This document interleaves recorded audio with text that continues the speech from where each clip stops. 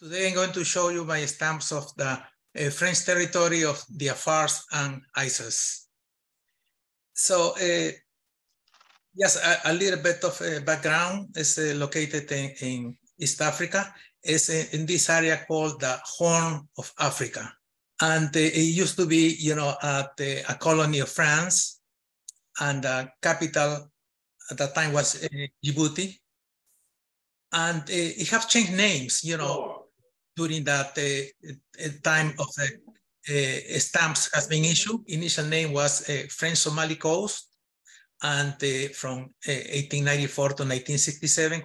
And if you look at that SCAT book, so that's from stamp number 1 to 309, right? And then the name was changed to the French territory of the Afars and Issas. That's the one we're going to talk today. And that from 1967 to 1977. So 10, 11 years more or less. And so the first stamp in here appears as a number 310. Wasn't this territory originally called Obok? Isn't that the same place as Yes. French Somali Coast? It's O-B-O-C-K. But let me just read this brief note in the catalog. It says Obok was the point of entrance from which French Somaliland was formed.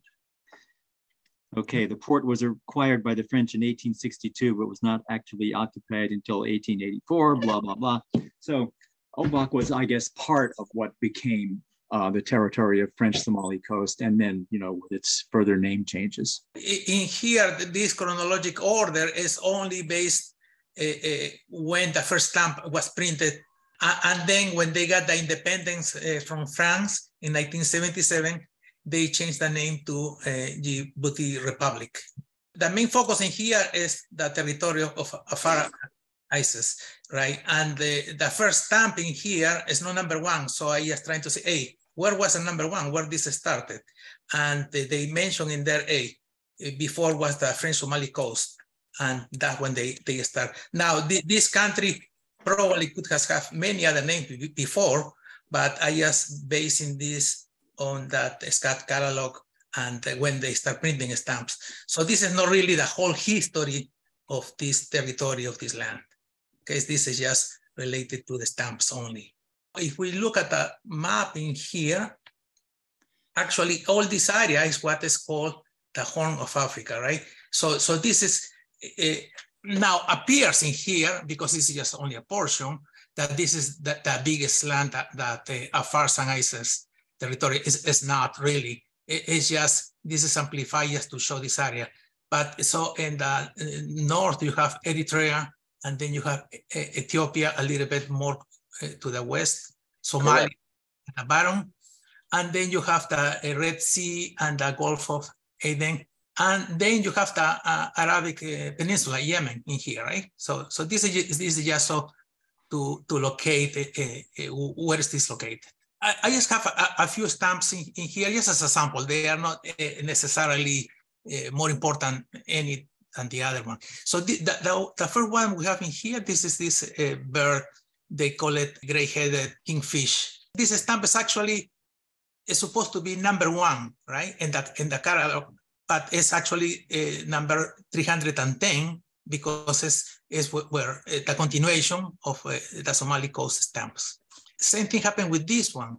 So this one in the catalog is number 50, but it is the first stamp, the first air post stamp, the Afars and Issas territory. Then there is a few more stamps, not necessarily that important, but yes, as a sample. So soccer is the most important sport in this country.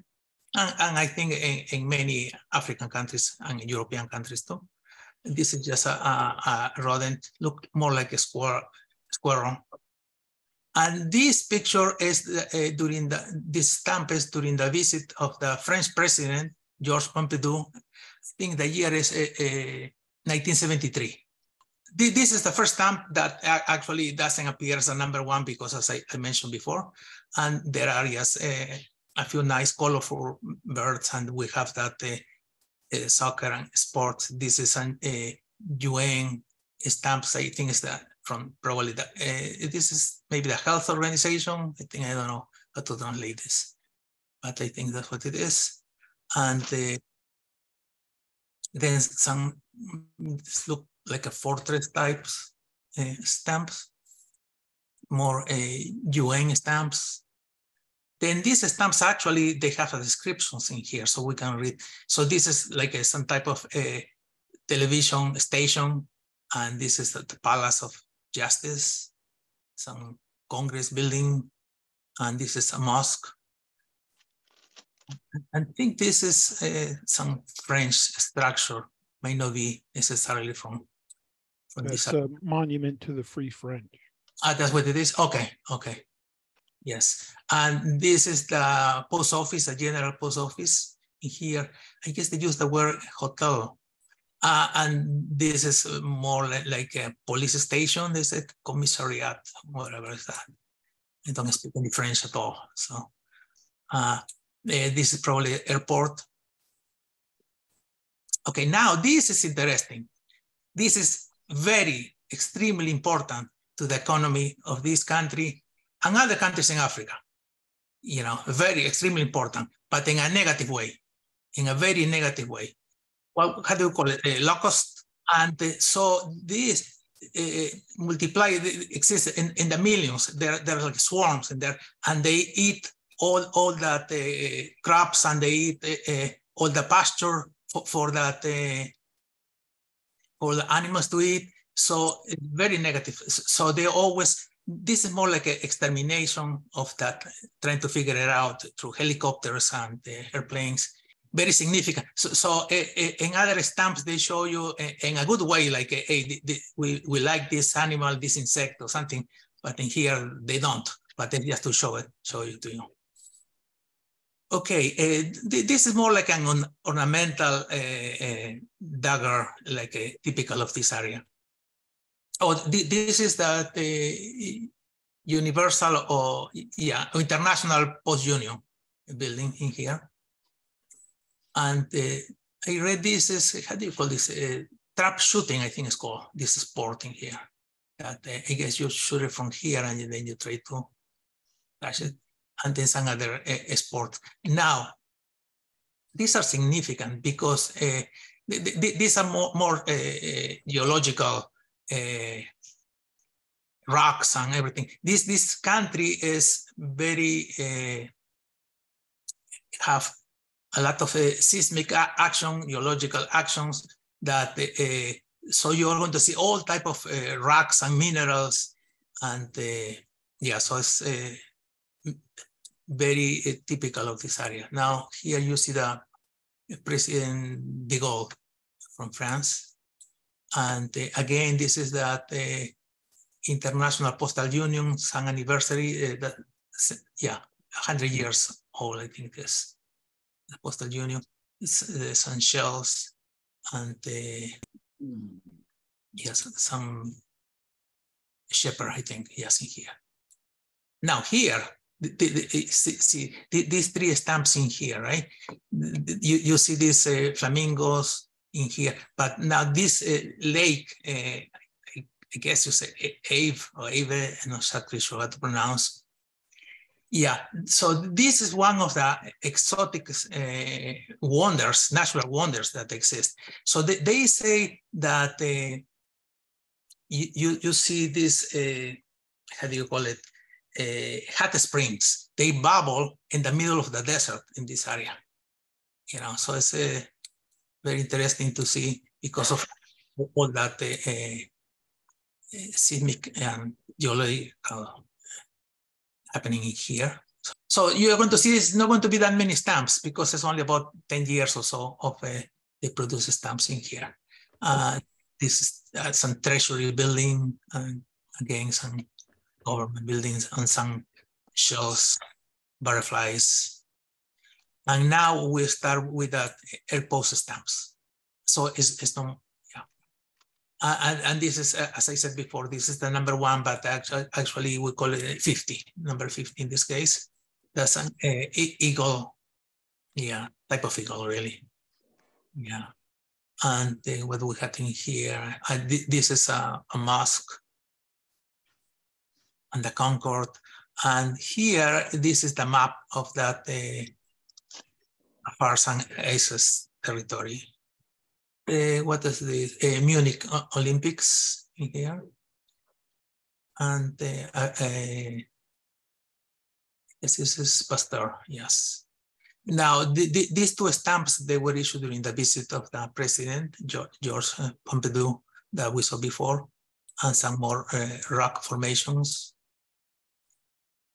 animals. These are some famous French people. In the old, probably French, yeah. Now, this is some carving here. Now, these three stamps in here, Lake Assal, right? You see these three stamps. So this lake is actually very famous in this area. First is that the lowest point in Africa, you know, in altitude, so it's under the sea level, I think like 150 meters or something. So it's the lowest point in Africa. And one of the lowest points in the world. I don't know what number, but it's in Africa, it's the lowest one. Now, also, you see these crystallized wooden rock formations. It's really an incredible view that, you know, because of this activity, seismic and geological activity in this country. Now, here, yes, some post-due stamps. And this is just some groups. I myself, I just put this group of stamps so that then I have it handy if I need to exchange it to somebody, you know, it's easy for me to find them. Here you have a couple of imperfect stamps. Here actually these four are imperfect stamps. And then also these are imperfect stamps, blocks. Now a couple more imperfect stamps. Now these ones in here, these are, if you realize, let me make it bigger, they all have the same value, right? This is what we call it trial colors. So they just printed different colors trying to figure out what's the best color to use at the end. Here they mix it, right? So but it's the same stamp and the same value. The same thing happening here. You know, so it's the 20 francs. Now, what is in here? These are that die proof, right? So usually a sign by the author. Usually, I think it's like a pencil. They sign. I don't know why, but they sign pencil, and they have some type of seal, and also that type of paper. I don't know the name of the paper, but this type of proof is called a sunken die proof. They imprint the stamp under high pressure, so it actually sinks down into the paper. You see how that around the edge there's a square which that's actually sunken down below the surface of the rest of the paper. It probably just enables them to get a very clear impression. I think the paper is called India.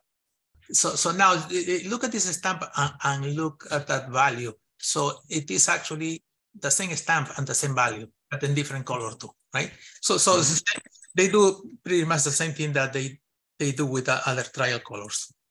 And still they keep doing the same thing, and they have the seal in here.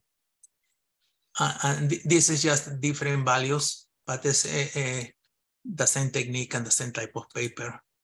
Continue like that. And that's the signature of the artist who designed it. And this is just a different stamp. Now, this is a little bit different, right? So this is actually called deluxe proof. So this is the real color of the stamps, but now it doesn't come with a signature of the artist, but you know, some type of mentioning that is in the hands. That would be pre-production mechanics. So you see always that, and that's it. This is going back to the first.